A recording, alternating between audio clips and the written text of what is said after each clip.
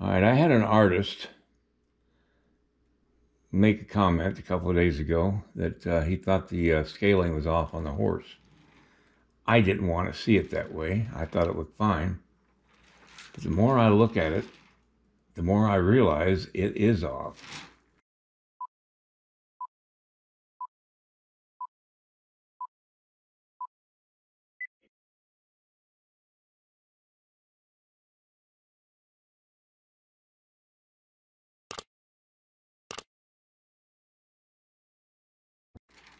And it's because these rear legs should be much more muscular and much more bulkier, even for a Mustang, than what they are.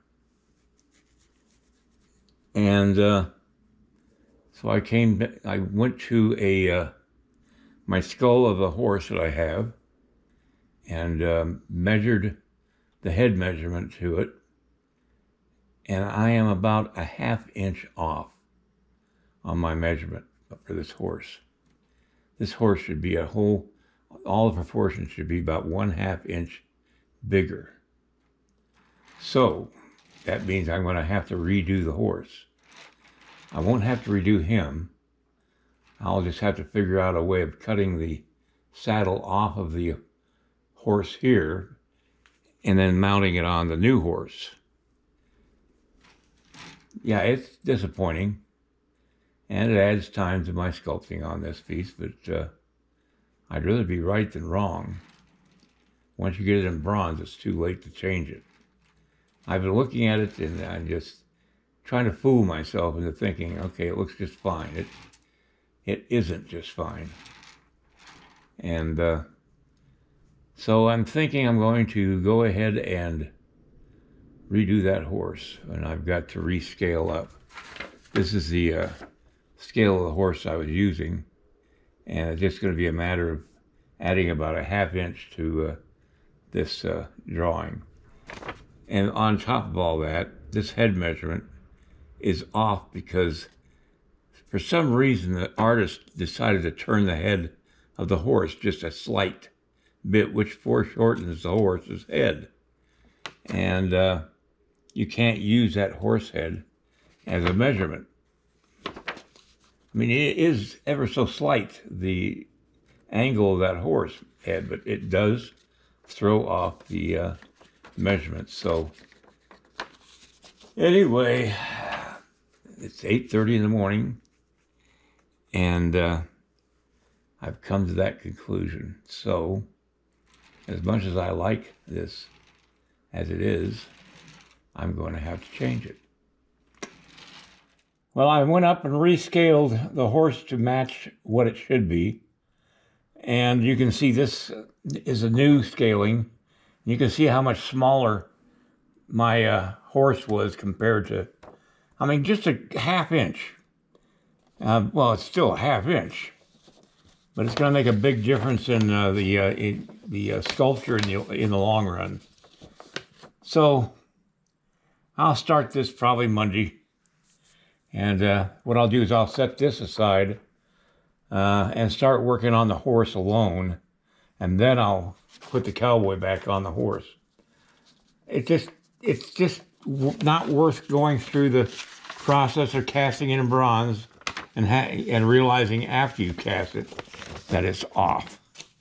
So sometimes you just have to bite the bullet. By the way, I just wanted to make a point here. This horse anatomy that I've gone through here is from a different source. It's if you do a search on Google for horse anatomy for artists, you'll come up with a lot of good material, and some of it's not so good. And this is one of them. Now, this is a drawing from a book that came out. It's the same book that came out with the initial drawing that I took my measurements from for the horse, and I realized that the head was askew or turned towards the viewer. I don't know why the artist did that, but anyway, But they did the same thing with this drawing here. They got the head of the horse drawn out here like this from the side view, but when you looked at the front view, the way they had it was much longer than the actual skull in their drawing on the right. And so I had to rescale this drawing to match the scale of that skull length, and reevaluate and redo the skull length, which also redid the length of the head and the width of the head. You got to be real careful when you're getting stuff from books and stuff like that. A lot of times they don't care whether you get a good product. They just want to pump out stuff so that you can, so they can make money off the book. Anyway, so it took me time this morning to get that all scaled out on my computer.